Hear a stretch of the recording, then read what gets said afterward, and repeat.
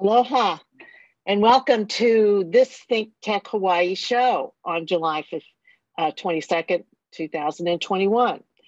This show is titled Find America Finding Its Way.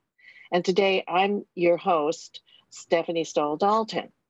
Our topic is focusing on Capitol Hill in Washington, D.C., where the January 6th Select Committee to examine the facts of the attack and death squad assault on the Capitol is under construction.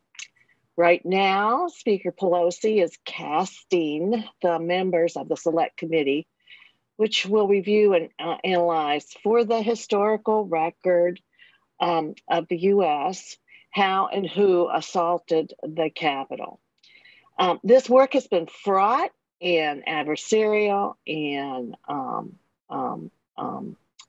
political every step, and this is what suggested the show title about finding facts and truth, and whether there can be accountability known or applied for the 1/6 assault.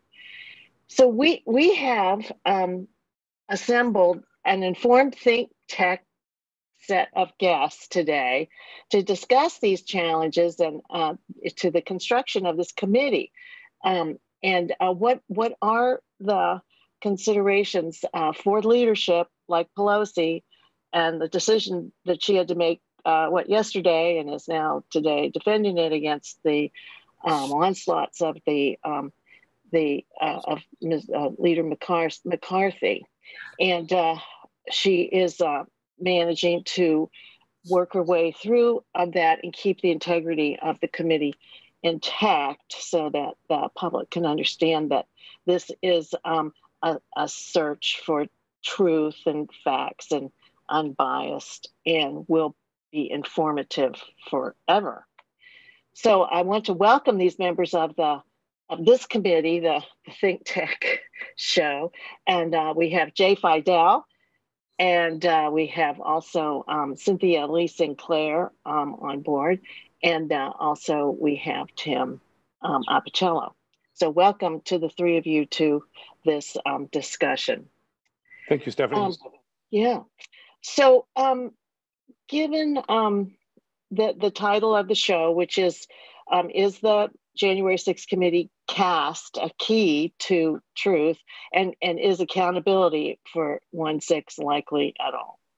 So we know now that Speaker Pelosi named the members of the 1/6 committee recently, and she included, and of course there were Republicans, and then there were Democrats. She appointed Democrats and one Republican, Liz Cheney. Speaker Pelosi invited more Republicans and then dismissed two of them. So Jay, can you talk to us about why this is so messy and uneven? What has happened to start this off in such disarray? First of all, I really don't think the quote construction of the committee is all that important. The important thing is to get going. You know, this happened 6 months ago, and we still don't really know. And you know, the Republicans always seem to take advantage of the passage of time. You know, the more time you give them to attack something, the more they will attack it. It's a kind of a puerile reaction. You know, before the show, Tim and I were talking about life in school when we were kids, and I can't help but thinking of life in junior high school when this kind of McCarthy move would be de rigueur. It's remarkable how puerile the whole thing is from the GOP. They're obviously playing games, and Nancy should not have let them get in her way at all. That's my opinion. And this should have started when we first started having discussions about a commission, which was in January. So here we are in just almost August, and we're still playing around with this. So as far as I'm concerned, you don't need any Republican members. They're obviously not in good faith. They're not bona fide. They're not going to help. They're going to play junior high school games. And she shouldn't waste any time at all. Now, they're supposed to start the proceedings on Tuesday. I'm happy to hear that. I really hope that they understand the Republicans will try to derail this from afar. They will go to the press. They will make accusations against Nancy and all of the Democrats on this committee. They will try to derail it every single day. But Nancy has got to be stronger than that. And so the members of the committee have to be stronger than that. The idea is to get the show on the road. Why is it important? It's important because we can't rely on the media and the videos to tell us what happened. As you said, Stephanie, we have to know why and who was organizing this and what they intended to do and how far they got. And we have to know how they affected the country. We have to know how they affected the politics and the people and public opinion in the country. But the biggest thing of all is, what were the factors, what were the vectors that made this happen, that allowed it to happen in the first place? And if I were on that committee, and I'm telling them all now that I'm volunteering to be on that committee, I'm telling them now. I hope they listen to me. Okay. I would be looking at, what in the world happened to our country that we should have had an insurrection here. And I suppose the other issue, if I were on that committee, I want to know just how close we came. I was standing outside looking at the video and reading the reports then and now. People keep saying, that we came damn close to losing our democracy that day. How close? I want to know. And I want to know also whether this can happen again and what would happen if it happened again. I want to know all that. And I don't know it yet. And I can't imagine why I would not want to know that. Every right-thinking person in the country, including, believe it or not, including Republicans, should want to know these things. Yeah, I think that knowing that it won't happen again is one of the outcomes we seek from the work of this committee, correct? Tim, what do you think are the major goals of the, what do you think we can really realistically expect the select committee to produce? Okay, thank you, Stephanie. Thanks for having me on. Hey, before I give you my answer, I just want to address one point Jay made, and that is, I would think that everyone wants to find out the truth. And Jay, you're right. 73% on I forget the name of the poll, but 73% want to know what happened, both Democrats and Republicans. So that's a high number. You don't get in the 70s when it comes to national polling. That's really a remarkable number. So now to address your question, Stephanie, what can we reasonably expect? I think we can reasonably expect to get at the matter, to get to the truth, to get the subpoenas of people that need to testify, hear their stories, start putting the pieces of the puzzle together so that we can find out who, what, when, and where. And then most importantly, at the end of the day, when the committee has amassed all their information and have put the pieces of the puzzle together, then we say, what steps should we take to avoid this from happening again? Just like we did with the 9/11 Commission. But this is obviously not a commission, but it is a select committee with or without the Republicans. And by the way, Kevin McCarthy didn't do himself any favors. I'm sure he was acting on the orders of Trump, but he didn't do the GOP any favors by pulling all 5 Republicans out of that select committee. What a blunder move that was, because now they have to sit from afar. I hope that Fox News, or I use that term loosely, news, Fox station, to do the battle for themselves. And they're not, that's good luck with that.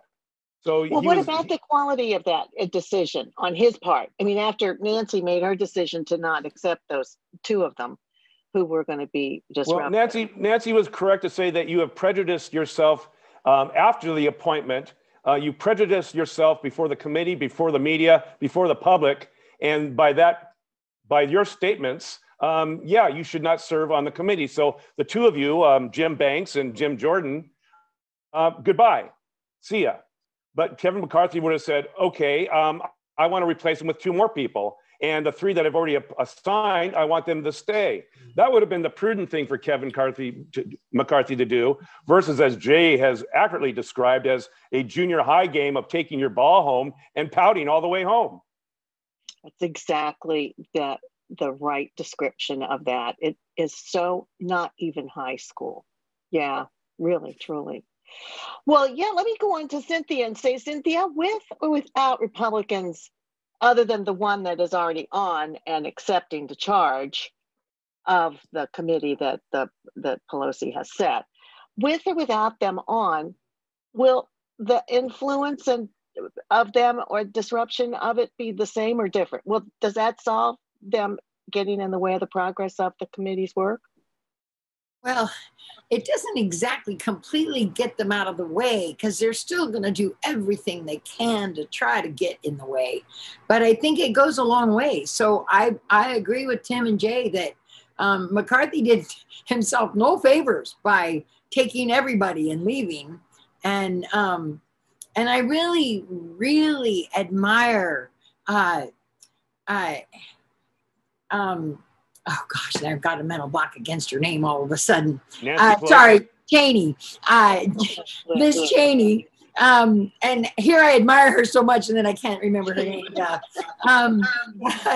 I really She's unforgettable. Unforgettable. To stand up for what is right, and to really stand by her her beliefs. And she said that she thinks that Pelosi, what she did was right in barring Jordan and Banks from the panel. You know, they completely and totally disqualify themselves by the things that they said. You know, Jordan, obviously, we already know he has been nothing but a Trump sycophant from the beginning and will gladly lie for him. We already know that. So, now Banks has been pretty vocal about it too, but Jim Jordan, he's really the ringleader there. I can't help but wonder if McCarthy didn't put them on the committee on purpose, knowing that they would be disqualified by what they've done, in order for him to then take his people and leave. Because he had to at least look like he was doing the right thing, right? But he did it in such a way that it was almost a setup. You know, it seems like everything they do when they do it goes like, I smell a setup. And that was when I first heard the people that were on it, I thought this is a setup. It's because he wants all of them to get kicked off.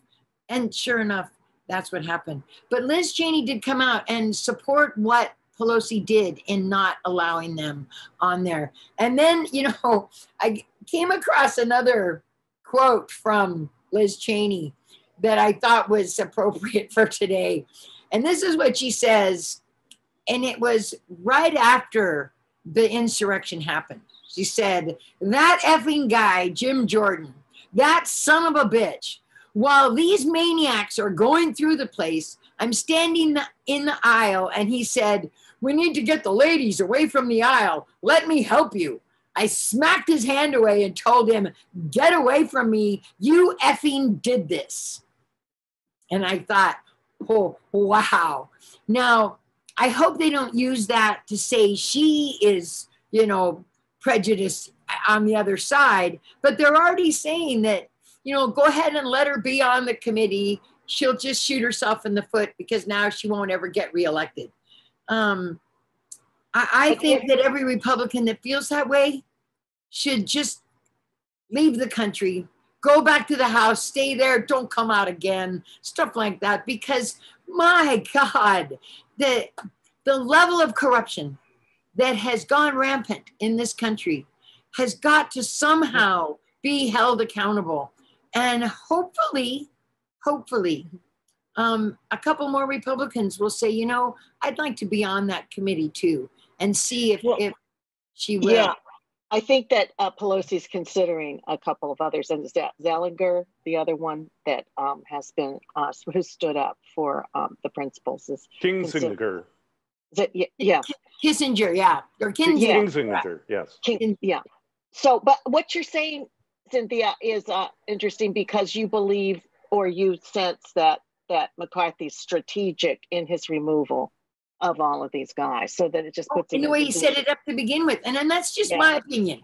Okay. Has nothing to do with fact, and I didn't hear it from someone else. It's just my analysis. Yeah, that's your analysis. And I think that's a really interesting one, because it gives him another platform to do all the things that he's going to do, which is why I want to know if you thought with or without the Republicans on the committee, was it going to be easy? And of course, the answer is no. But Jay, what do you think is going to happen? Do you think that there are going to be some big fines? What is it down deep that you really think are the big fines that are going to come out of the work of this committee, insofar as they're allowed to do it while being, skeet shooted all the way through?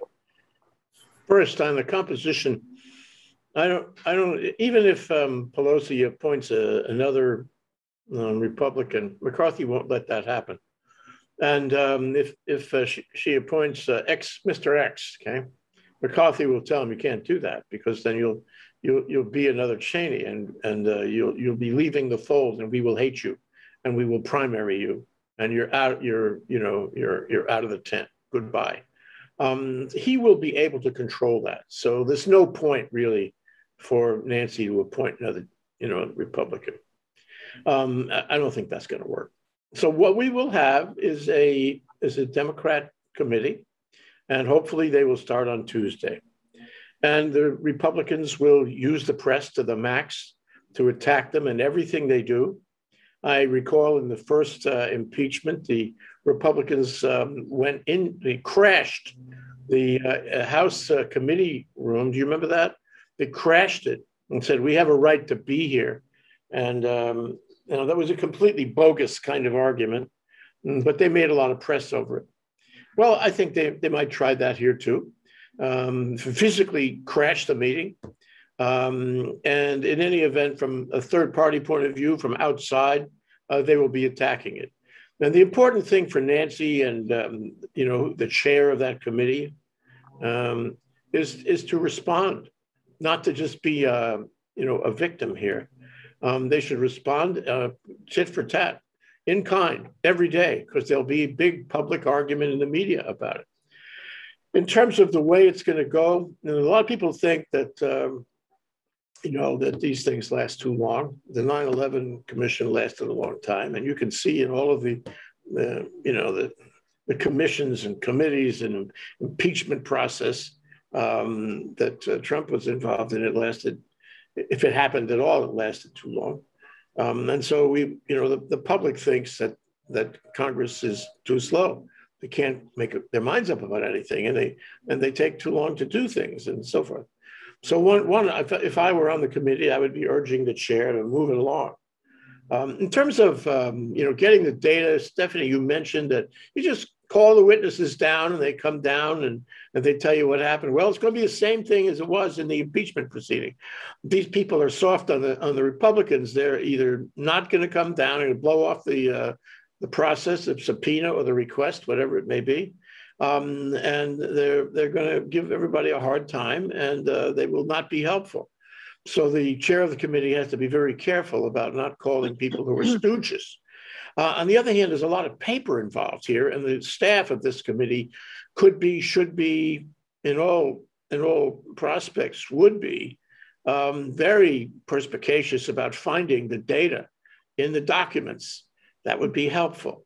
And here's one. There are multiple sources that have already looked at this, but are not public. So for one, you have the FBI. For others, I suppose there are prosecutors around the country, maybe the Department of Justice, that has accumulated information on this. And that should be, I don't know if it will be, but it should be a slam dunk, where the chair of the committee writes to the FBI or the Department of Justice, and he says, let me have your file. I want it all. I want to fold it into our report. And I want your suggestions on who I can call for legitimate information. So this is an investigation that could be slow and disgusting, or it could be an investigation that gets to the heart of things quickly. And of course, it behooves everybody in the world to get to it quickly. Yeah, that would be the smart move. I think that's really interesting, Jay. All right, now, you know what, Tim, what about the scope of the committee? Because I heard the Jim Jordan going on and on about, well, the investigation should actually probe everything from last summer's Black Lives Matter movement and all of the rioting and attacks and there and come all the way up to something that's happened, I guess, on Palm Sunday or something recently. So what do you think the committee chair is going to have to manage there in terms of scope of the investigation? Well, what you heard Jim Jordan do was he was channeling Donald Trump. And all those suggestions that he was making was nothing more than the shiny object, the distraction that Donald Trump is so famous for. And how Jim Jordan would love to distract the energy and the synergy and the focus of the steering committee to go off in other tangents, to muddy the waters and not get to the matter and the truth of the matter. So Jim Jordan is, again, he's prejudiced himself.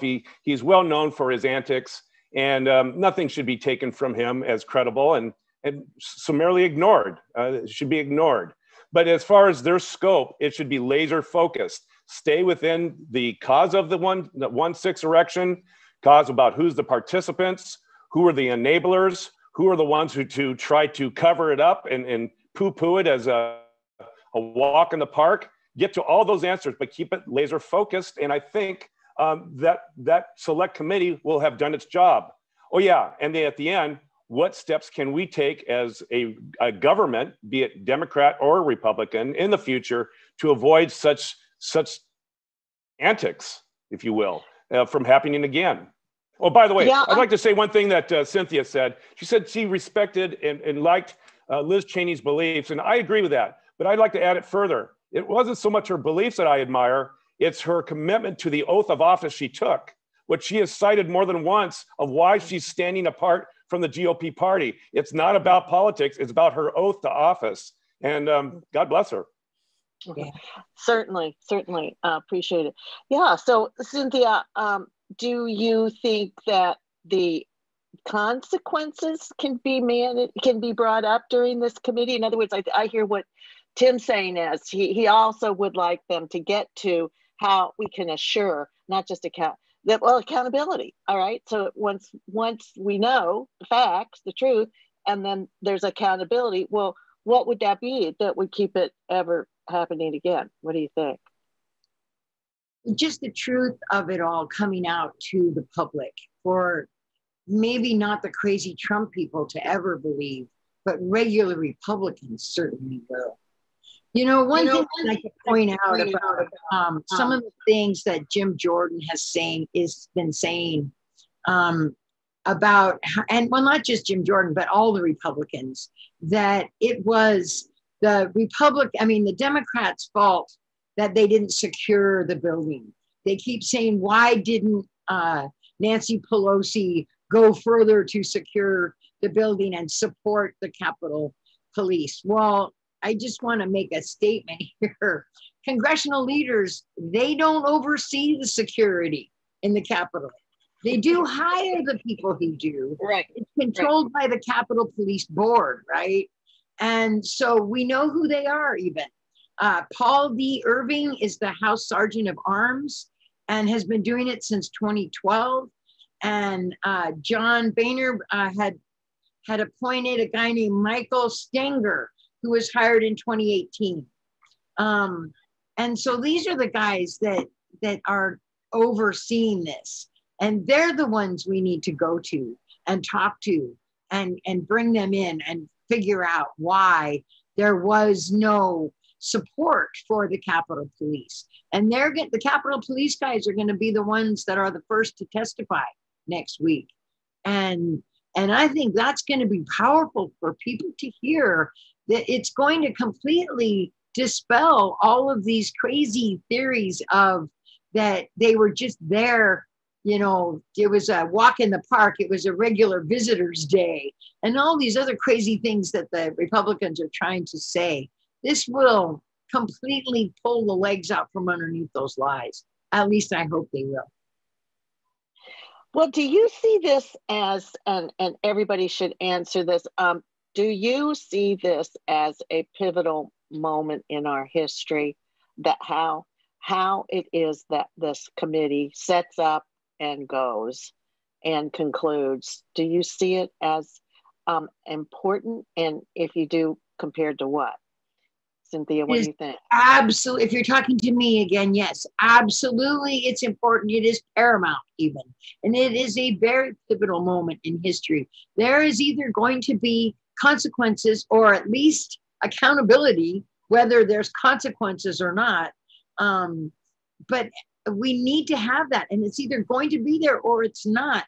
And if it's not, then just like Hitler back in those days when he failed the first time, he came back and was successful the second time. And I think it is absolutely more important than anything we have ever done in this country to make sure that doesn't happen.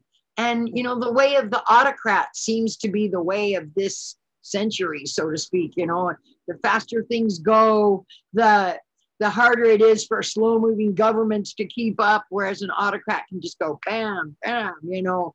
And so I think that's an important factor. We have to do absolutely everything we possibly can to protect our republic, because right now it is under serious threat.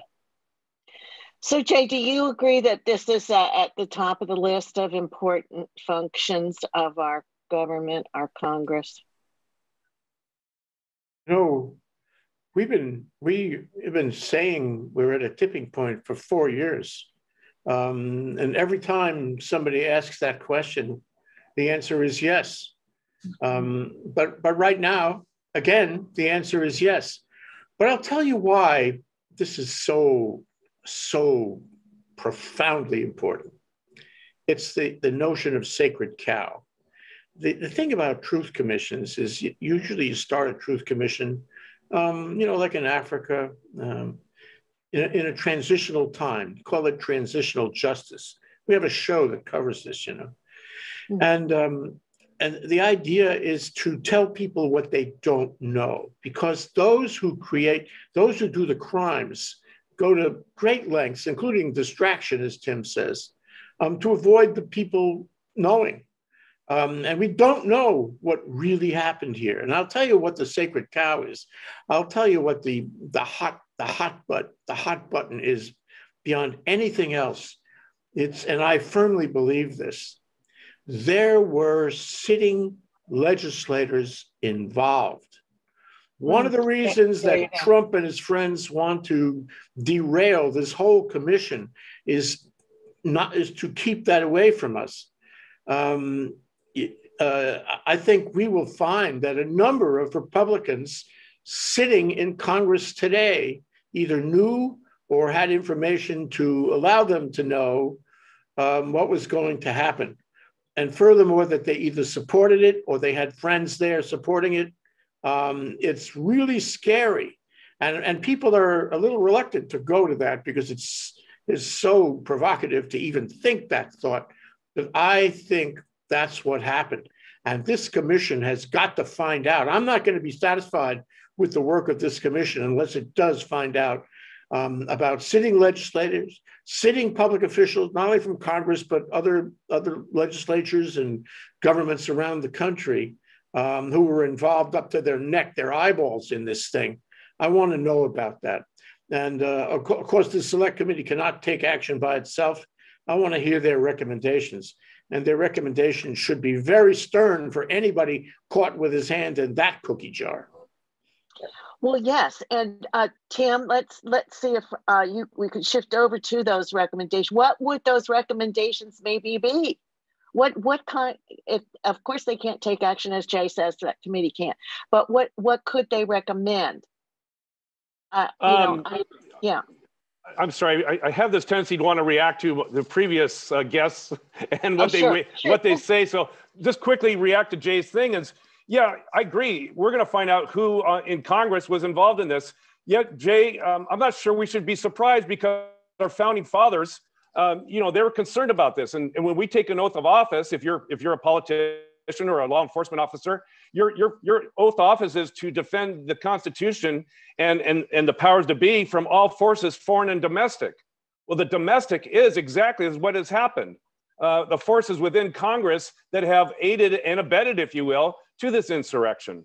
And so, although we haven't seen something like this in 240 years, it's finally happened. And so the founding fathers knew that forces within our government would be wanting to drag it down and making it an autocrat, put him in office. And we've just been lucky. We haven't had that problem for almost 240 years. I mean, we've had some bad presidents, but certainly not to the point where they were going to be convert our democracy to an autocracy. As far as recommendations they can make, I really think that depends on the fact finding. It's premature to say what recommendations will they make until they really find the truth, the whole truth, and nothing but the truth. And that's going to be a challenge because the Jim Jordans of the world, the Kevin McCarthy's of the world, even Mitch McConnell's, even though he's in the Senate, they're all going to try to distract and detract from the facts of finding. I'll tell you what they could do, Tim, Stephanie, and Cynthia. They could say, look, we have enough information here to suggest that the Department of Justice ought to convene a grand jury or to take on its own investigation. I'm not sure what the status of that is. Because you can do that without congressional action, right? If there's a crime involved, and we all know there were many crimes involved, crimes perhaps that go beyond the crimes that have been charged so far. Exactly. Then we could have a grand jury, and I want to go on record about the grand jury too. I'm volunteering to sit on that grand jury. We could have a grand jury to determine who should be prosecuted. And that would include Donald Trump. It would include Mitch McConnell. It would include all the Republican possibilities in the Senate and the House. And they could actually start criminal proceedings. Now, this would be very disruptive for the government, but this is something they could recommend and could happen. And the executive side of things would be, the branch of government that handles that. You wouldn't need a vote in Congress. Very good. And Cynthia, why don't you wrap up for us? We're pretty close to out of time. So why don't you wrap up this as to your thoughts about it, or its effect on our country if it just peters out into a nothing burger, kind of like the second impeachment. Well, I've sort of said how I feel, how dangerous it is and how important this thing is. And I want to point out that there have been 9 senators that have been impeached during the history of our country. And so that is one of the things that could happen if it's dealing with senators or representatives. They could lose their place in Congress. And I think they should lose their place in Congress. And the fact that Liz Cheney said to Jim Jordan, you effing did this, she knows. So if we can find proof of all of that, I agree with Jay that if we can get more subpoena power behind some of this stuff, we can look at their phone logs, we can look at their emails, we can look at the stuff that was going on with their communications way back in the day. We can listen to their phone calls, I believe, even with some subpoenas. So I think that getting those subpoenas and getting those records and getting our hands on some of that hard data is going to be really important to moving forward from here. Now, whether it'll happen, who knows? This is my bottom line. In 2022, all of the people that turned out for the election in 2020, I want 10 times that many to come and before you get to that, though, something I really feel ought to be added to this conversation. And that is, right now, it's not clear. It's not clear in the public record which one of those senators, for example, the Republican senators, were involved. This commission could develop evidence to point to them, okay? Now, if the Department of Justice wants to mount a prosecution or not, fine. But remember the 14th Amendment, Section 3. It says, if you hold public office and took an oath for the Constitution, and you were then involved in an insurrection against the government, you cannot continue to hold office. Now, some of these guys are running in 2022, 2024. That is absolutely critical. And Cynthia, you and me and Tim and Stephanie, we could file a lawsuit. That's what I think, to have a court find that they're not qualified to run. And we would have the evidence if this commission found it. Yes. Well, it's aloha time, and we'll have to wrap it up. So thanks to all our guests, Cynthia Lee Sinclair, Jay Fidell, and Tim Apicella for this critical conversation, really, and pivotal for our country. So I'm Stephanie Dalton, hosting For the America, Finding Its Way, and we'll see you next week, same time and day. So mahalo for your viewership. Thank you, everyone.